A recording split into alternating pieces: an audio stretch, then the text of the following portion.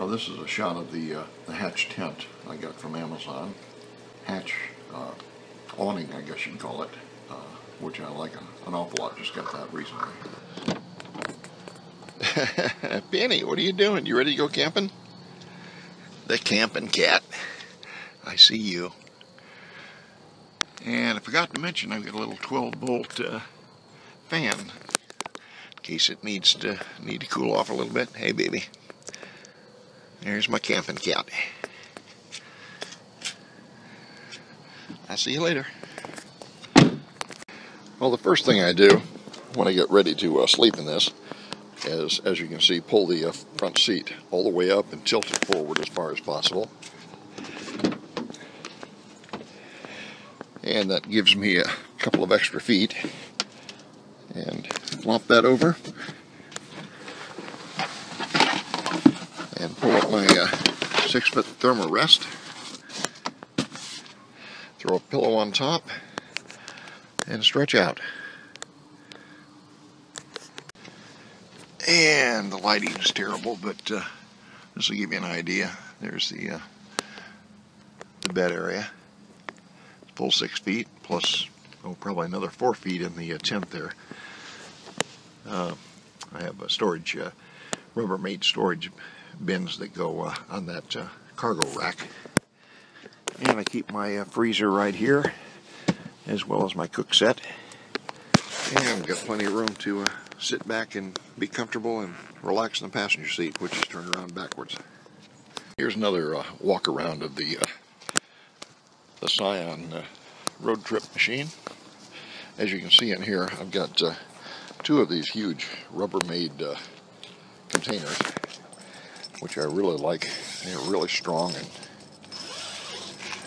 when I don't have the tent on when I'm traveling, I took these inner tubes and cut them so that they stretch right across the seam there, so no dust, hopefully no dust is going to get inside there as I'm driving, which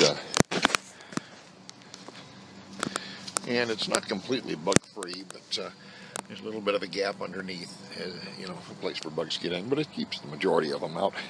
One of the things I like best, little deal I got from Amazon, are these screen socks, window socks. As you can see, they're keep the bugs out and let the fresh air come in. And on the inside, I've got some Velcro, and they stick right to the Velcro pretty well. That does a good job. And of course, my windshield aluminized windshield cover that I had in. It covers the mirrors and the front windows, and so that keeps the heat out. And that's it. She is just almost road ready. And of course, on the top here, I have a roof rack with my 100-watt solar panel, but that gives me a lot of room to store camping gear, so it doesn't have to stay inside. And my little DC-powered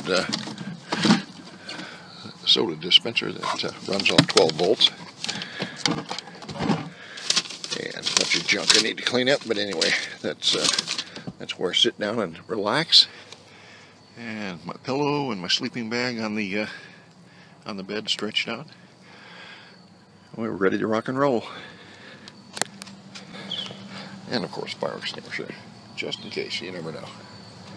Here's an idea I just came up with today. As a matter of fact, I went down to a bicycle shop and got a couple of used tires.